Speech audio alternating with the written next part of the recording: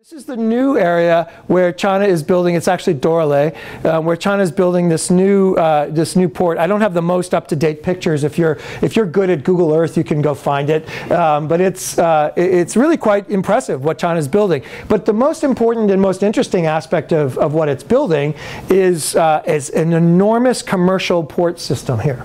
It's enormous in a country that's frankly quite poor.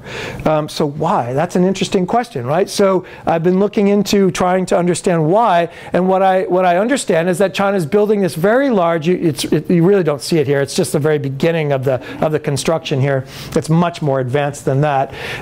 It's beginning to develop a commercial port because China is looking to develop this region, the Horn of Africa region, in terms of a market. Like one of the key components of China's economic strategy is to develop new markets overseas. And Ethiopia is an expanding market for China. And one of the key ports that will service that area is this port in Djibouti.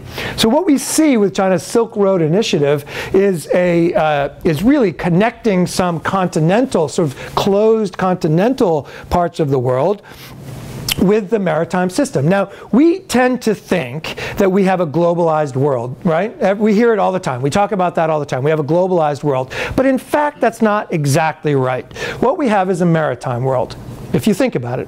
Because countries, well, let's put it this way. If you're Saudi Arabia and you have oil and gas and a long coastline, you get to sell it cheap because you just have to get it to the port and on a ship it goes, right? You can take it to your market. If you're Kazakhstan or if you're Siberia, you have a big problem, which is you've got to compete with someone with basically no pipeline by building a long pipeline and the costs associated with getting a product to market. In other words, your product has to be more expensive than somebody who can participate more easily in the maritime system. So fundamentally what we have is a maritime economy. Countries that can connect easily to the maritime economy can compete effectively. So what China's doing is a very interesting strategy. It's beginning to invest in infrastructure to unlock economies that were previously shut out of the maritime system. It's doing this with a second area in the port of Gwadar. This is a port in Pakistan that is being developed by the Chinese almost out of whole cloth. It's a small port, but it's a port being developed by the Chinese. And what you can see here is China, sort of western China. This is actually the province of Xinjiang. And in Kashgar, China is developing a sort of a continental hub, the sort of western province of Xinjiang, and then developing a corridor of infrastructure to connect Western China in order to develop Western China, because Western China has been left out of China's economic miracle. Really, what China's economic miracle is a coastal miracle, because that's where you can compete from, right? So China's building infrastructure to the closest port, which is not in China, it's in Pakistan, in Gwadar. And so it's connecting its inland markets to the ocean through these ports. This is really sort of the initial stage, at least, of what I think is being developed as an important aspect of the Maritime Silk Road. It's really the value of the Maritime Silk Road is primarily in unlocking continental markets to the maritime market. So we will move closer to a true global market, I think, through this Chinese initiative.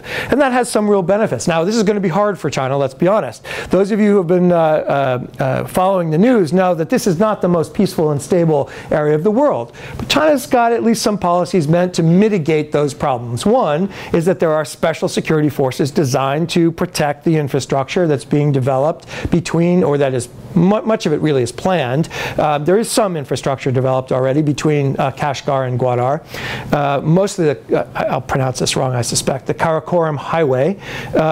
And that's the beginning of that process. But it will include rail, it will include pipelines if it really comes into full fruition. And that'll bring trade down here to the Arabian Sea and into Gwadar. Now, of course, so the first thing it has is special security forces, both some Chinese, but mostly Pakistani special security forces to protect it. And second, what China intends to do is to actually develop not just the two ends, not just Kashgar and Gwadar, but the route along the way as well. Why? It's a brilliant part of the strategy, in my view, because what it does is it gives the local population an interest in maintaining the security of that infrastructure, right? If this is where your job is, because there's a factory halfway up the pipeline, well, you have an interest in making sure that that factory stays secure and the pipeline that's associated with it. So if China is able to follow through and develop the line itself, that could have a stabilizing effect to overcome some of the security difficulties that, of course, China will have to face.